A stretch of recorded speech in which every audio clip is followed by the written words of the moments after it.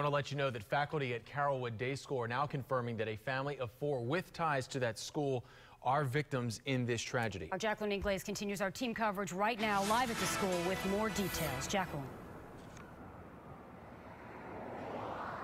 Class is over here for the day, but as car after car comes out, we keep seeing the same thing. Parents, faculty, and students in tears and with heavy hearts. Said bye, went out. He's gone. He spent last night hanging out with his 18-year-old friend at the gym. When they parted ways, it was no big deal. After all, they'd see each other at school this morning.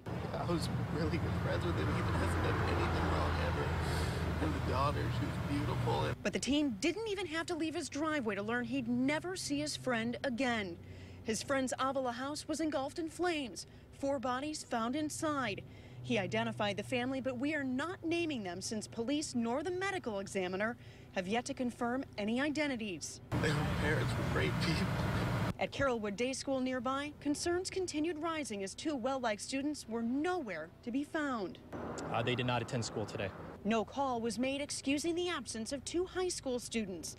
Unusual and odd for the well-liked brother and sister, whose father held a leadership position at the school. Obviously, our hearts are broken at Carrollwood Day School. We're grieving as a community, and we've rallied around our students and our faculty and our parents. As word spread, classmates, parents, and even some faculty gathered at a nearby restaurant to grieve. Most kept their heads down. Others hugged and held hands. It's just so bad this happens. Now, school leaders told me that grief counselors were here on campus today and that they will be back here again in the morning. We're live in Carrollwood. Jacqueline Ingles, ABC Action News. Jacqueline, this is